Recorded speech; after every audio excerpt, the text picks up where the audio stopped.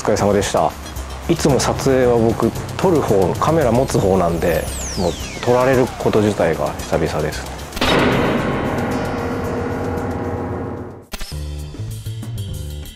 フリップメイクしたから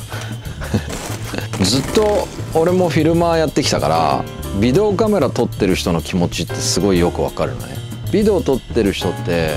やっぱり次は自分が撮られたいと思ってると思うんだ。多分22インチでさ撮影した時に重田にフリップやってって言ったらめちゃくちゃやりたそうだったんだね。それを見たのもあって、やっぱり滑りたいんだなと思ったから、じゃあ重田君出てよっていう感じで、とにかく好きなことやってって言った。 100% 重田をやってきてよっていうふうに言ったと思うね。27インチのペニーを託されて練習しましたね。撮影の期間中はずっと毎日、撮影じゃない日も通勤もコンビニ行くのも全部そのペニーに乗ってきましたね。22インチに比べて27インチの方がよくたわむなっていう感じですね。27の方がハンピングとかは加速はすごいしましたね。27の方がトラック幅が広いんで、スラッピーとか上からかけるスラッピーとかはできましたね。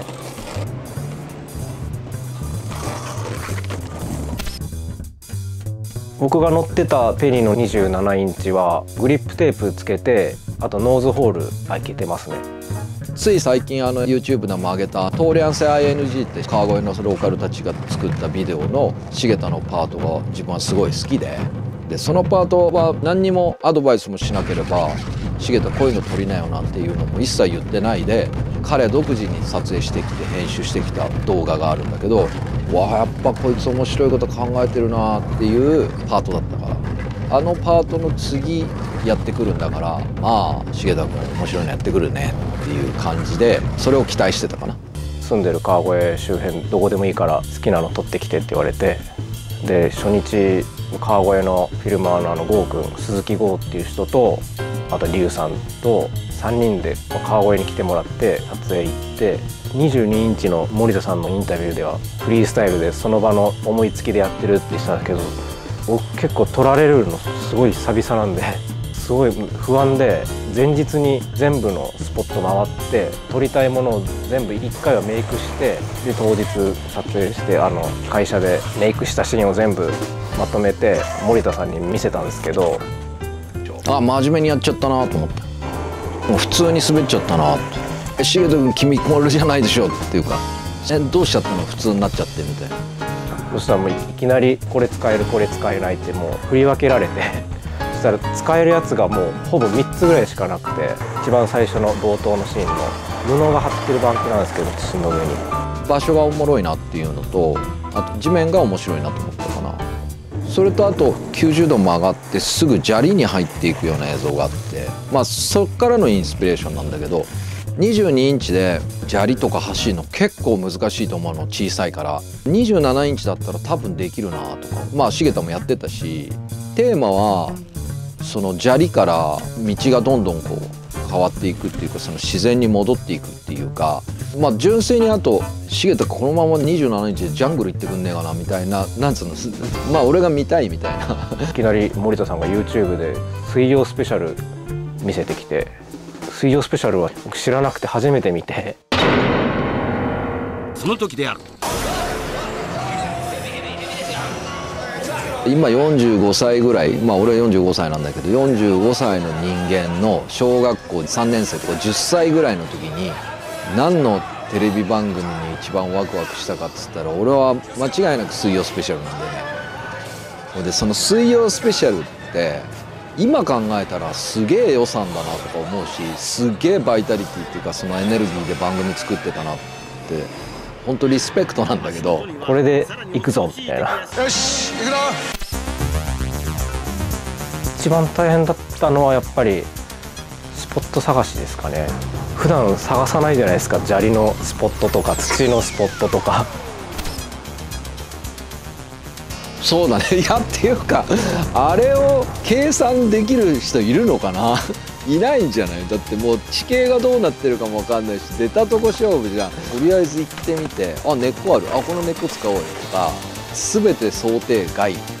から始まってるじゃん。だから撮影も面白かったよね。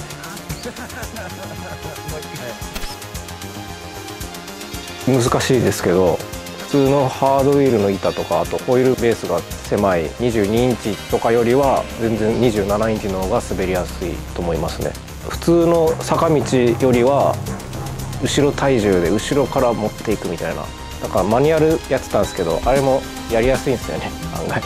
いやすげえと思ったねいや結構自分も上から覗いた時にうわこれ結構やっべえなみたいな、めちゃくちゃ角度あるしすごいとこあったから、いや茂田のモチベーション高くて助かったよね。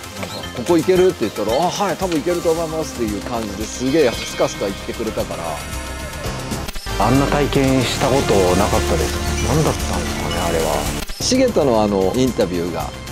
入る、その彼自身の言葉で入るっていうことでニュータイプな水曜スペシャルな感じにしたかったんだよね。そのやっぱりもしあの時川口浩さんが冷静な感じでその別撮りでね、例えばあの時ヘビに噛まれたけどあの時はみたいな話を番組が構成してたとしたら、今見たらもうほんと笑い死んじゃうなって自分はやっぱちょっと思ったのよ。その冷静さ欲しいなっていうか。ボンレスは得意です。降りるだけはやってたんですよ、普通に家の近くなんで降りて終わりみたいな、もう一人で行ってやってたりしたんですけど、前バブさんが川越に遊びに来てくれた時に、バブさんだったら何かやってくれるだろうと思って連れて行ったんですよ、あそこのスポット。そしたらいきなりボンレスでインしようとしてて、技するんだそこでって思って、ずっとボンレスでインをトライしてて、スラムとかすごいやってて、結局メイクしなかったんで、今回もバブさんのリベンジとして僕が技をやってみようってことで同じボンレスでメイクしました。FESN が作るスケボーのビデオってメッセージだと思うの。ただ僕たちうまいでしょうっていうのをみんなに見せようっていうのはあんまりなくて、自分たちがなんでじゃあ今 YouTube でやってるかって言ったら、自分たちにエネルギーがあるから、でそのエネルギーを受け取ってくれた人たちがさらなる自分たちのエネルギーを活力としてスケートボードで外に出てってほしいし、スケボー以外でも何かそのクリエイティブなことをやろうって思う人が現れたりとか、世の中を良くしようって思うようなことをやろうってね思えるような活力として、でそれを自分たちは大層にっていうか偉そうにもうそういうことをやりたい、世の中をよくスケートボードによって良くしたいっていう活動をしてるから、それは終わりがないんだよね。とにかくどっかに登ってる、ずっと。それがまあ山からめっちゃ降りてたじゃん降りたら登らないとっていう、まあずっと登り続けてんだけどね。ただそこを分かりやすく世界最高峰エベレストに向かって自分たちはまだ登山口まで行けてないっていうまあだからそれは自分たちが望む道だよね。